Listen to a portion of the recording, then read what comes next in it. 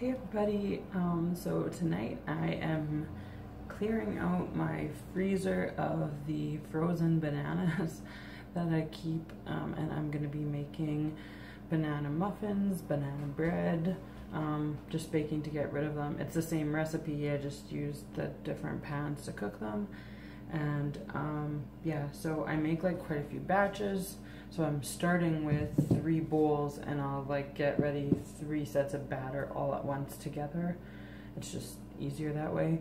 But depending on how many bananas I have, it looks like I might have more than that. So we'll see. I might be baking for a while. Yeah, so I'm just gonna get my recipe book. Each recipe needs a 1/2 cup of margarine and a cup of white sugar. A 1/2 cup of margarine is the same as 1 of these like baking squares that you get. So I'm gonna put 1 of those in each bowl and 1 cup of sugar in each bowl, and then cream them together. It's called creaming them when you just mix them until they're totally mixed together. Okay, so I'm gonna do that.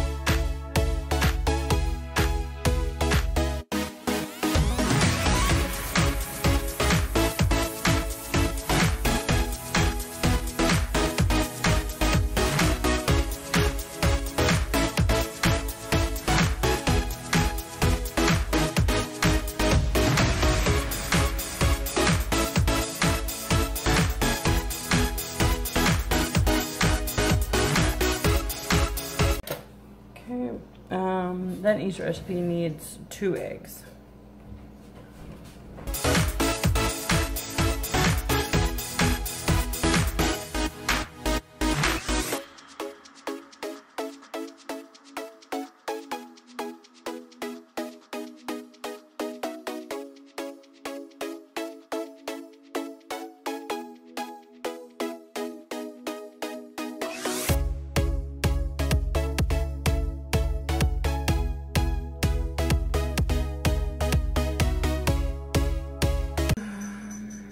Okay, then each recipe needs, it says a cup of mashed bananas. I take 4 bananas per recipe, and like I don't measure a cup, I just put 4 in each one and mash them up. So here I go.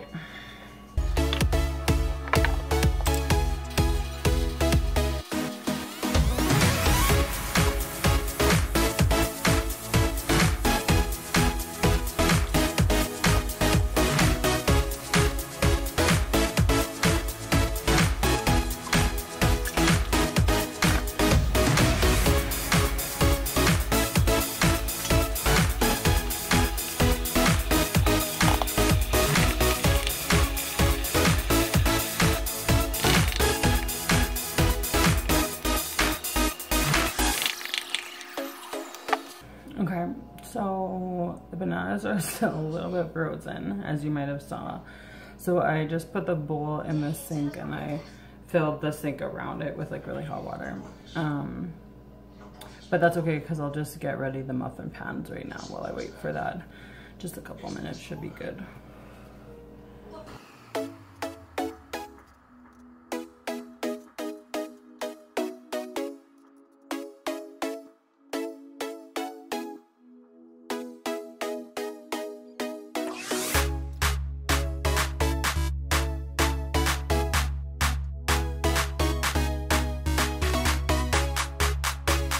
Okay, I'm gonna move on to the next steps. The bananas like still aren't ready. I don't know, they're taking forever.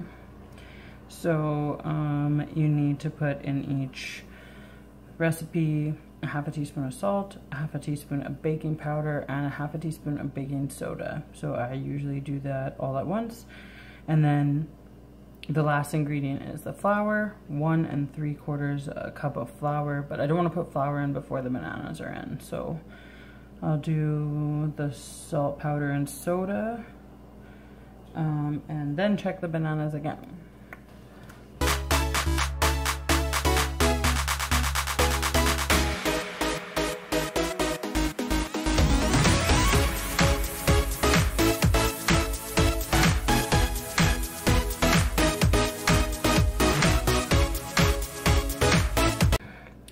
Okay, so I'm just gonna go ahead with this one because the bananas aren't ready yet, but since I'm doing like so many batches, I need a lot of time in the oven anyways, and I would have to wait anyways, like to put the next batch in the oven. So I'm gonna go ahead and I'm gonna put 1 3/4 cup of flour in for this one, and I'm also going to put, this is banana bread, so some people put nuts, some people, I don't know, I don't think I've ever had it with raisins, but you could put raisins, but that's gross, don't do that.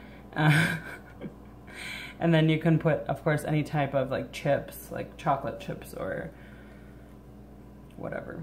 And so I think I usually put a cup of chocolate chips in per recipe, and I shove the whole recipe into 18 muffins. And and they're very chocolatey, so if you don't like a lot of chocolate, you maybe want to just do half a cup, or yeah, spread it out with more muffins. But I only have one regular size, like that makes 12 muffins, and then I have one that makes 6, so I want to use up a whole batch with just the pans that I have. So that's what I'm gonna do. Okay.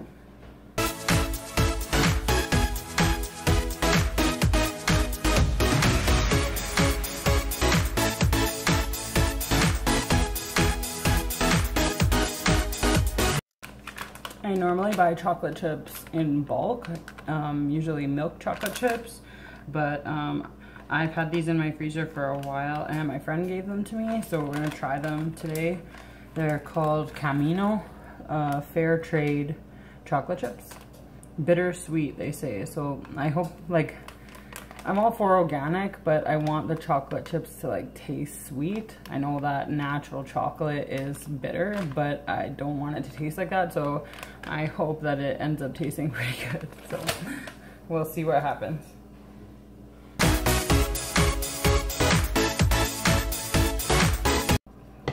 Okay, and that's what the batter looks like. Okay, I'm gonna go pour it into the cups now.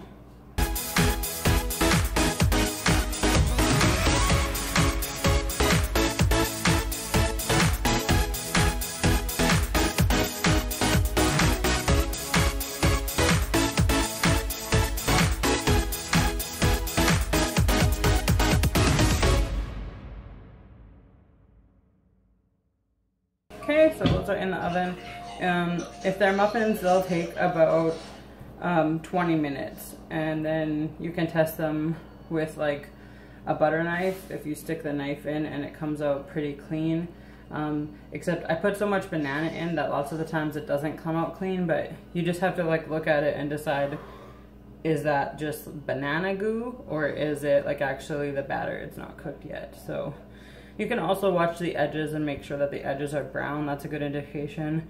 And then when you take it out of the oven, if you leave them in the pan while the pan's still hot, it'll still be kind of cooking a little bit. So yeah. All right, we're gonna try these bananas again.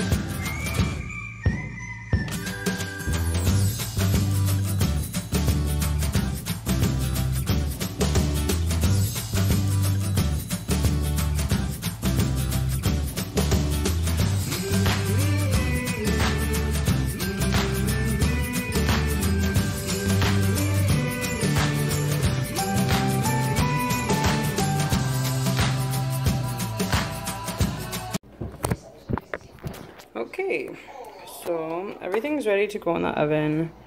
Let's see. The muffins have about 5 minutes left. And they're looking good. Okay, and then I have this tray of like mini loaves and then a regular loaf. So the mini loaves are a lot bigger than the cupcake like muffins. So they take about 30-35 minutes to bake.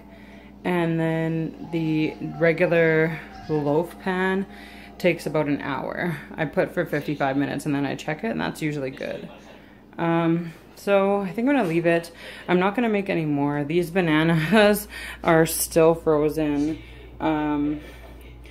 So I'm just gonna put them back in the freezer because honestly I'm kind of tired and I want to read. I need to get my 100 pages in today still, and I think it's like 10.